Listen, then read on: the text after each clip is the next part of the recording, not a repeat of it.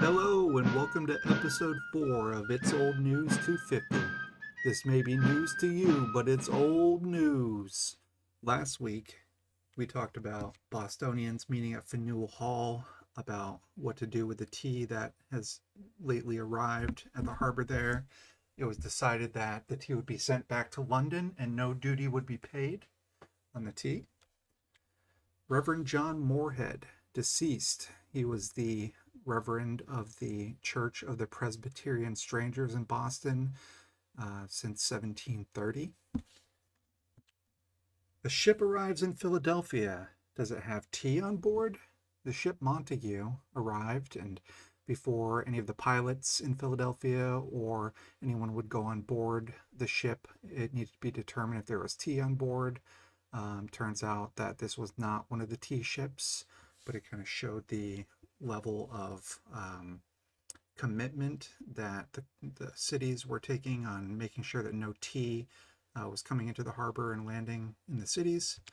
And then finally, a mechanic's plea about the Tea Act. This was a handbill written by a mechanic in the city of Philadelphia to the other tradesmen in the city, outlining his reasons on why the Tea Act should be opposed and citing his fears and predictions on what would happen if it were allowed and what it meant for the future. All right, let's get started on this week's episode. News from America. Boston, Massachusetts. News. December 2nd, 1773, Captain Bruce arrives. Captain Bruce has arrived from London with the detestable tea on board his ship. The ship lies at the same wharf as Captain Hall's ship so that the watchman can easily watch both ships. The following notification was posted up in several parts of the town on the same day.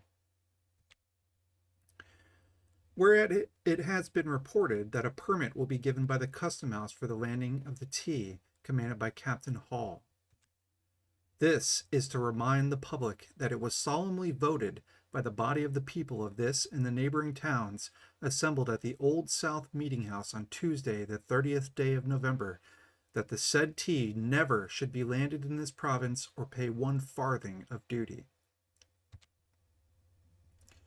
And as the aiding or assisting in procuring or granting any such permit for landing the said tea, or any other tea so circumstanced, or in offering any permit when obtained to the master or commander of the said ship, or any other ship in the same situation, must betray an inhuman thirst for blood, and will also in a great measure accelerate confusion and civil war.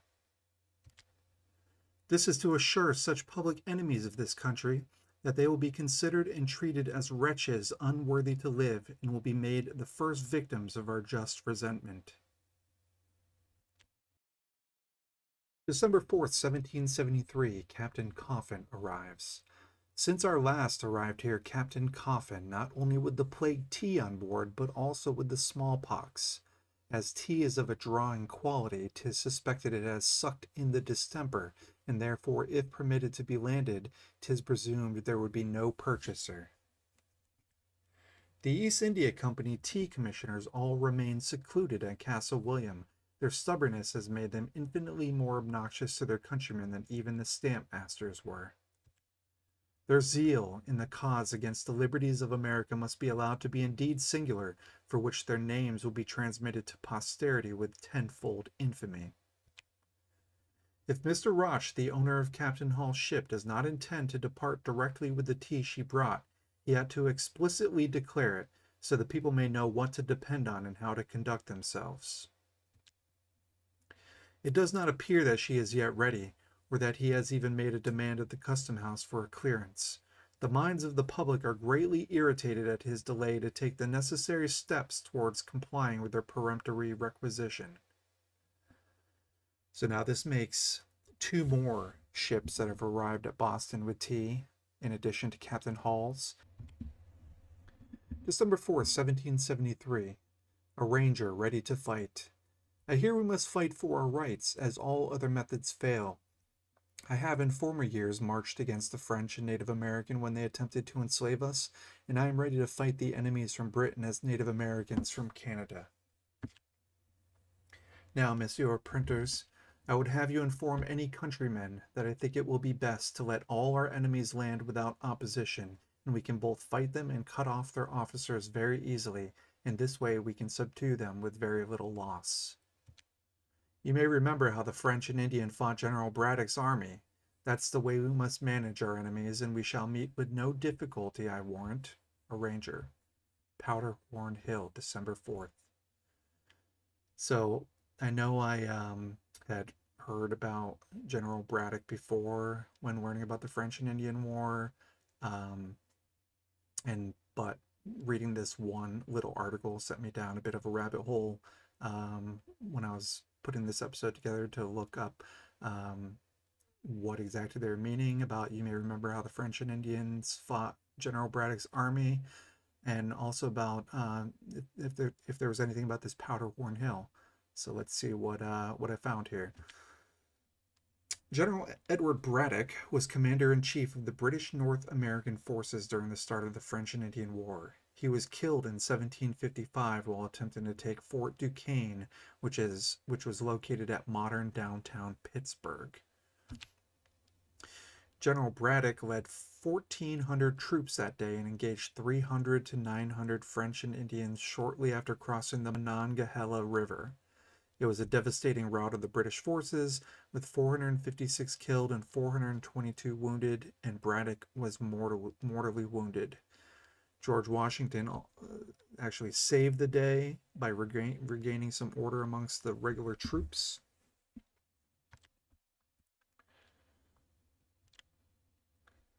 And then Powderhorn Hill is a hill that exists in Chelsea, Massachusetts, near Boston, and tradition says that Powderhorn Hill was sold for a horn of powder, but this cannot be traced to an authentic source.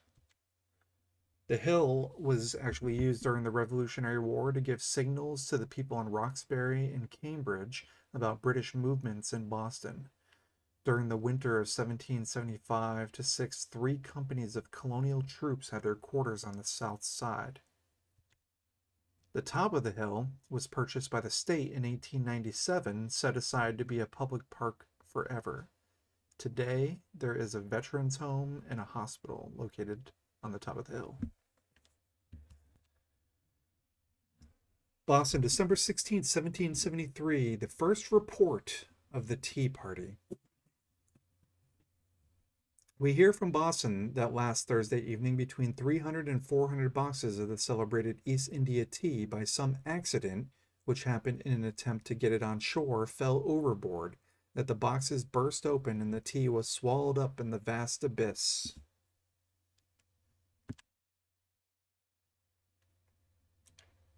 News from Charleston, South Carolina. December 13th, 1773, Charlestown happenings. Last Monday, Robert Dalway Halliday was sworn in as collector of His Majesty's customs in this port, and he intends to follow the example of the late Hector Beringer de Beaufane, who died in 1766 and had a marble monument built in his honor in 1767. Now, I couldn't find any indication that a marble statue of Hector still exists today in Charleston, which isn't really surprising, but there is a Beaufane Street, which could be named after Hector. William Mason, who was sometime since appointed notary public at Georgetown, has lately received another commission from the lieutenant governor in regard to the entering and clearing of vessels at the port. William Nesbitt, who was lately appointed Deputy Secretary of this province, is now also Deputy Register of the Court of Ordinary. Last Thursday, there was a general meeting of the gentlemen in trade of this town at Mrs. Swallow's, when it was proposed that a Chamber of Commerce should be formed. John Savage was chosen chairman and a committee of 21 appointed. Last Saturday, a number of horses arrived here from Halifax, belonging to our new governor, His Excellency Lord William Campbell. The new theater in this town is to be open on Monday next with A Word to the Wise and High Life Below Stairs. And the price of rice seems now to be fixed at 60 shillings per 100 pound, and the best indigo sells from 30 shillings to 32 shillings, $6 per pound. This is in response to a recent article that I saw that stated there was not enough ships to carry away all the rice in Charleston and that the price was not yet set.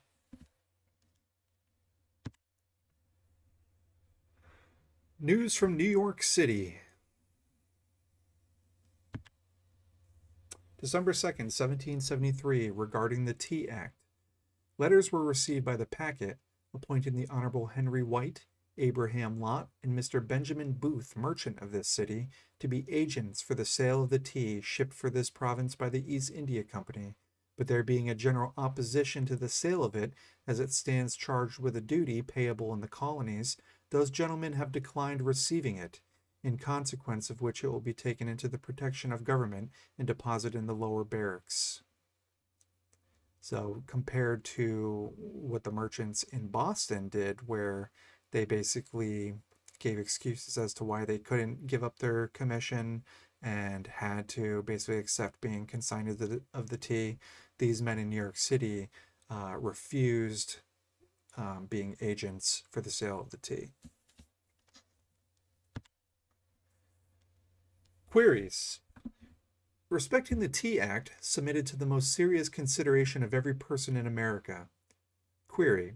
As there is an act of the British Parliament in being that would subjugate America to 3 pence sterling duty upon every pound weight of tea imported from Britain, and as this duty is voted independent of, and without the sanction of any of our American parliaments, what ought to be done unto every one of these traitorous persons, who shall aid or abet the importation of or landing the said tea in any part of America, till that act is totally repealed jointly by King, Lords, and Commons?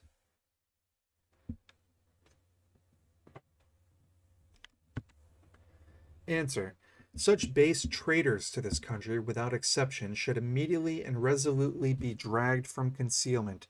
They should be transported or forced from every place in America, loaded with the most striking badges of disgrace. Particularly, we ought not to forget Jack on both sides, the deceitful, lying, infamous Poplicola. For in this case, all such may absolutely and justly be deemed as public robbers of our liberty, property, and peace. Query. What will be the most effectual methods of proceeding to obtain a repeal of the said oppressive, unconstitutional act? Answer. To use no tea, at least for the present, for if any person should give to the sellers more than the usual price for tea, he ought to be held up as a mortal enemy to American freedom and brave Americans.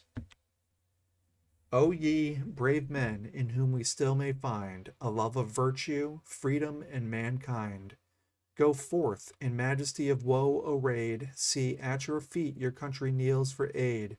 Be as one man, concord, success ensues. There's not an honest heart but what is yours. Go forth you must, ye cannot be withstood. Be your hearty honest as your cause is good. Query. What will be the consequence of a ministerial illegal suspension of the Tea Act, or of receiving or storing the said tea in any way or manner whatever, until the British Parliament shall be pleased to recognize the matter?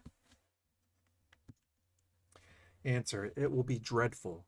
It will be productive, innumerable, and excessive bad consequences. A suspending power is the most dangerous of all powers. We must universally bear our testimony, and hold up our hands firmly against it. Reject the tea firmly, for when it is landed, there will be inevitably be an incessant uproar, such as will of course constantly keep our towns in great confusion, make the inhabitants extremely unhappy, and will assuredly, in the event, be repented of most severely. For if the accursed tea should once gain such a footing as this in America, our situation would be deplorable, as we should then be at the precarious mercy of others, and incontestably forfeit, by rapid degrees, our invaluable blessings, our birthright, liberty, property, and peace. From an old prophet. News from Hartford, Connecticut. Middletown, Connecticut, banks of the Mississippi.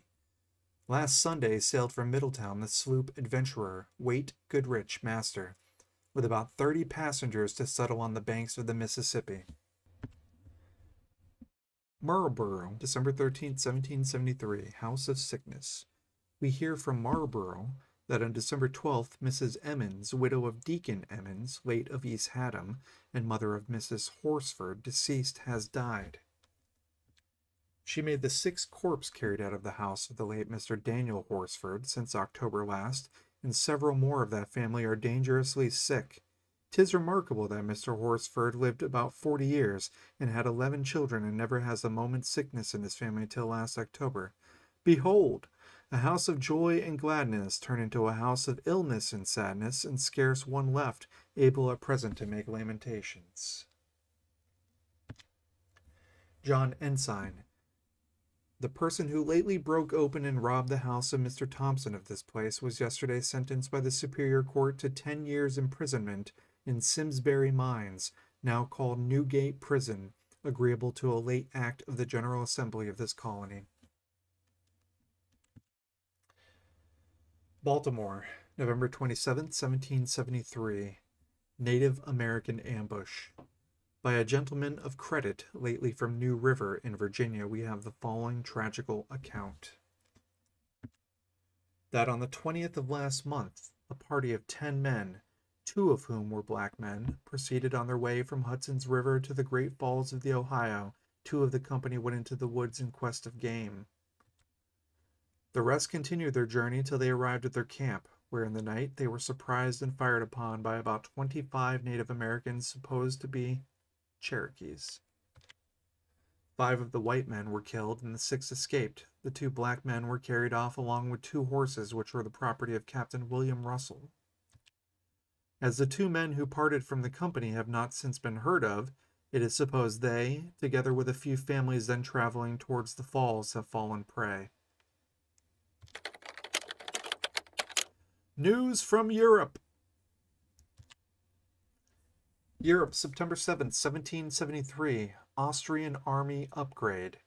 The last augmentation ordered to be made in the Austrian army not having appeared sufficient to answer the object proposed, to keep up a body of 40,000 men in Poland, even after the public tranquility shall be re-established there, fresh orders are given to raise 24,000 soldiers. By means of these successive augmentations, the Austrian army will soon consist of 280,000 men. Barcelona, September 11, 1773, Spanish man of war. A Spanish man of war has taken a Barbary corsair in the Mediterranean and carried her into Barcelona. There was another in company, but the second broadside she received some shot went through her sides, upon which she sunk immediately, and all on board perished. Gibraltar, August 2nd, 1773, Russian frigate attacked. A Russian frigate of 40 guns, called the Alexowitz, M. Darshvin, commander, has just arrived here with an Algerine Zebek, mounting 18 guns, and a Tunisian galley of 16 oars on a side. These 2 vessels attacked the Alexowitz off Tetuan, not thinking her a force, as she is a very compact, well-built ship, but soon finding their mistake, were taken after a short resistance. Our governor will not permit the 2 vessels to be sold here, as England is in amity with the 2 powers they belong to, and it might be deemed a breach of treaty. Tripoli, 1773. Assassination in Tripoli. Advices from Tripoli, by way of Gibraltar, say that the Dey had been assassinated and his palace burnt, by order of the Turkish Bashaw, who presides there, and has the power of levying a tribute from the subjects, notwithstanding the Dey is elected or deposed by the soldiery. London, September 18, 1773. Commerce Regulation Scheme. A scheme for the better regulation of the commerce between Great Britain and the colonies is now before the Board of Trade and will be laid before Parliament. London, September 20th, 1773. Money in the bank.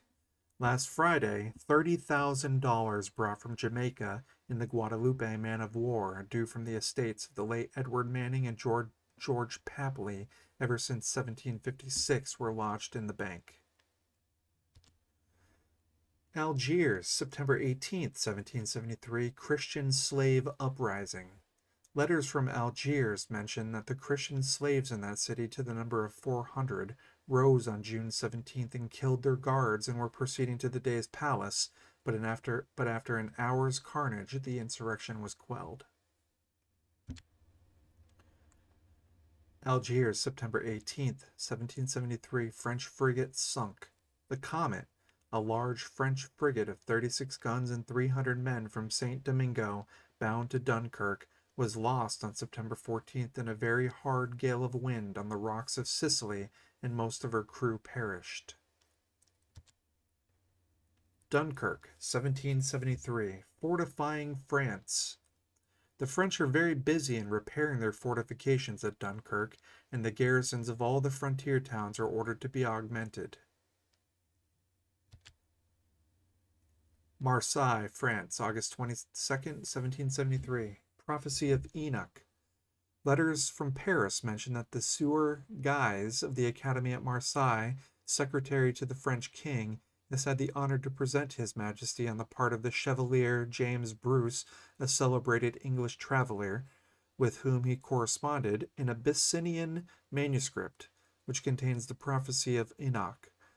His Majesty has ordered that this manuscript, of which St. Jerome makes mention, and which the late Sieur Colbert had searched for in vain, shall be deposited in his library. Leghorn, or Livorno, Italy, August 22nd, 1773. Peace on the horizon. Several are of opinion that the peace between the belligerent powers is near at hand, but we are informed, and from good authority, that nothing is farther from the inclinations of the Divan than to agree to the terms proposed by the Russians in the two late congresses, as the Porte was never in such a situation for carrying on a war, nor ever had such powerful fleets and armies. The Turks have not less than 300,000 men, well disciplined, with plenty of provisions and all kind of warlike stores, and their fortresses are in the best situation.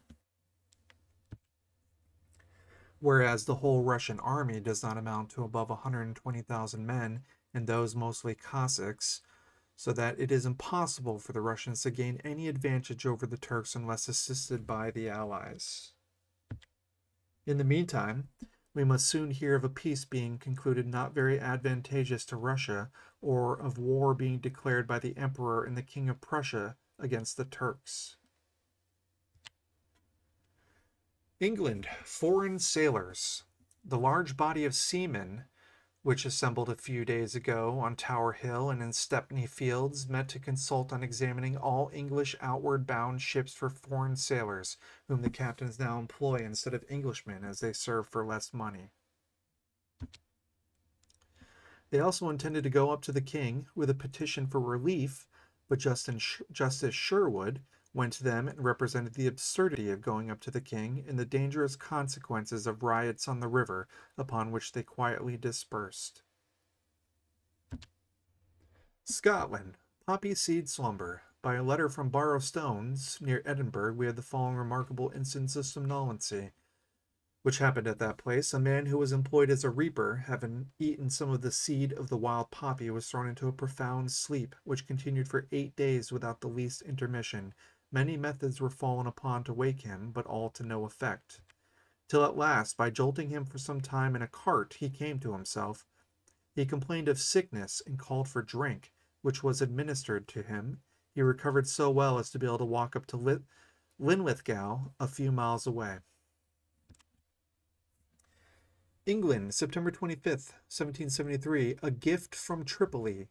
Yesterday there was but a thin levee at St. James, when the new Tripolitan minister was introduced to His Majesty and most graciously received, after which His Majesty viewed in the royal gardens at St. James 6 fine Arabian horses and 4 mares, computed to be worth altogether 10,000 guineas, being a present from the Dey of Algiers to His Majesty. They were viewed by several of the nobility, among whom was Lord March, who, being an adept, valued them at the above price. England, a selfish archbishop. Never, says a correspondent, were there 2 more opposite characters in the present and the late Archbishop of Canterbury. the former centering all his views and wishes in self, the latter having made the good of his fellow creatures his object. England, friend or foe? The King of France, we hear, lately declared in the presence of many of his couriers that he was determined, if possible, to remain at peace with England during the term of his life, but this, some say, was only a piece of French policy to mislead us. England, a sharp decline. It is notorious that within these 10 years the people have been universally more expensive than our fathers were at the close of the last century. There are more equipages kept, yet there are more taxes. There are more diversions and more want. There are more gentlemen who keep shops and more bankrupts in the Gazette. There are more ladies of taste, but fewer housewives. There is more ostentation, but less substance. More pomp, but less hospitality. More expense and less frugality. Our public debts are increased without our public credit. Public dependency without public spirit. And public offices without public economy. What will be the consequence of all these things in a short time, every man of reflection must be too sensible of. And that's all for this week's episode of It's Old News 250. Check back next week for more stories from the past on It's Old News. And also wanted to make an announcement that going forward, It's Old News 250 will be available in both a podcast form on all of the major podcast apps and also as the video series on YouTube on the channel It's Old News. If you also want to send any emails to us, you can send an email to usahistory250@gmail.com. All right, see you next week.